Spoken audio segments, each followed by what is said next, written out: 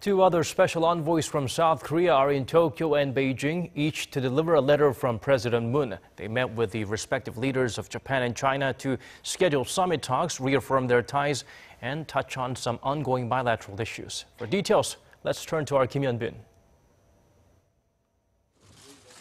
Japanese Prime Minister Shinzo Abe said Thursday that South Korea is the most important country with which Japan shares strategic interests in the region, and stressed that the two countries need to work towards building future-oriented relations.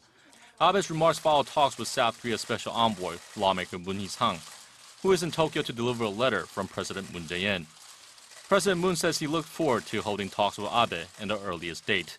Abe and the special envoy also discussed a long-running dispute over Japan's wartime sexual enslavement of Korean women, on which a controversial agreement was reached in December of 2015. The envoy made clear that most of the South Korean public cannot accept the deal. However, he did emphasize that Seoul and Tokyo are key partners in countering North Korea's nuclear and missile threats. Another special envoy of President Moon's arrived in Beijing on Thursday and held talks with China's Foreign Minister Wang Yi. We hope the new government of South Korea realizes the problems that both countries are facing and takes effective measures to remove such obstacles to put the development of bilateral relations back on track.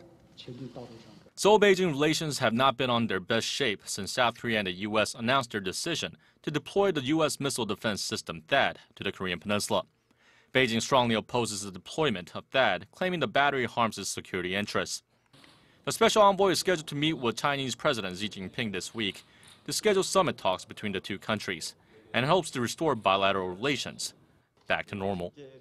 Kim Hyun-bin, Arirang News.